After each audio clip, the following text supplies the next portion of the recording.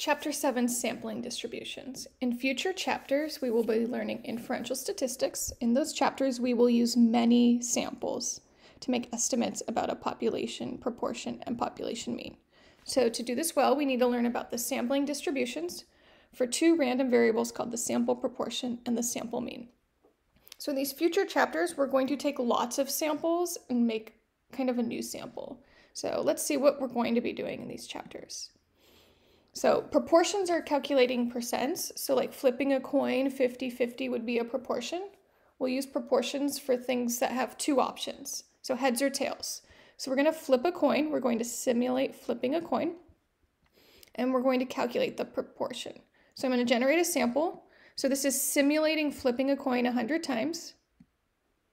And we get heads 47 times. So we get a proportion of 0.47, and we're going to go ahead and plot that. And then I'm going to take another sample, and I get 46 out of 100. So we're going to go ahead and plot 0.46, which is right here.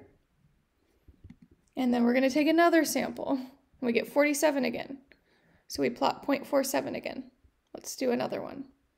And now we get on the higher end, we get 56. So we plot 0.56. So I'm basically combining all the samples.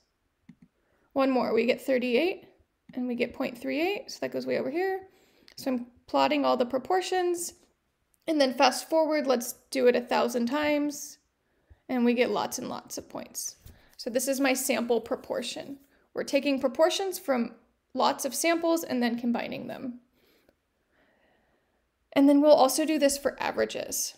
So in this data set, I have the NFL contracts, so like how much money they're getting in millions of dollars. So I'm going to generate one sample of, let's do 50 players. So we'll do sample size of 50, and I generate a sample, and the average for my sample is $3.1 million. So we plot 3.1 million. And then I'm going to take another sample of 50 NFL players and find their contract. And this next sample had a different average. It should make sense. Every sample varies a little. We get an average of 2.18 million. So we plot that. And we'll take another one, another sample of size 50. We get a mean of, or an average of 1.946, and we plot that. So every sample's a little bit different. We get 1.878, we plot that. 1.772, 2.814, right, we're plotting it. 2.069.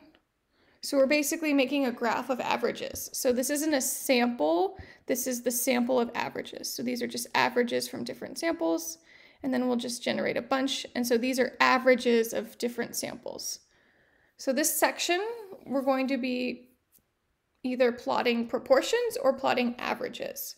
So it's not an original sample anymore, it's like a sample of samples. It's a little weird, but hopefully this will get us started for the chapter.